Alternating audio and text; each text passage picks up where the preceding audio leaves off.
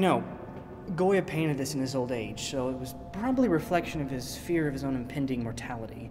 Of course, it wouldn't be surprising if it was merely an artistic expression for the war in Spain or Goya's atavistic fear of God's impending wrath. Yeah.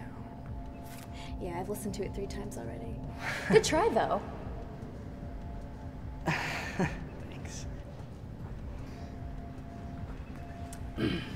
So, Sister Wendy, you got any other thoughts? Or do you need someone else to do your thinking for you? Well, maybe he's trying to say that some dads are better than others. Hmm? Yeah, I've heard that. Well, the same is true for kids, too, I suppose.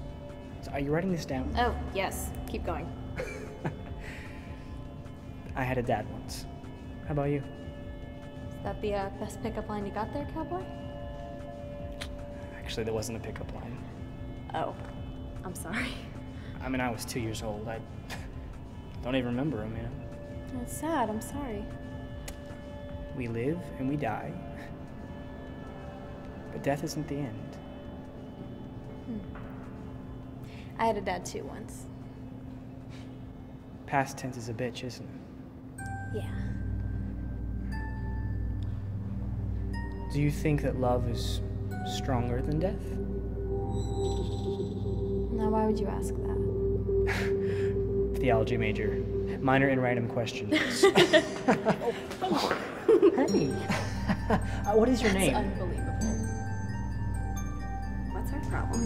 No, wait a second.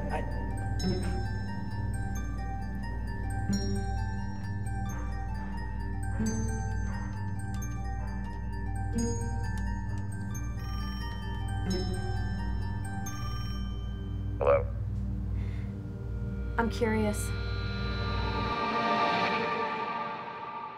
On the next episode of Pink. Assassins go back as far as human civilization. We're the second oldest profession.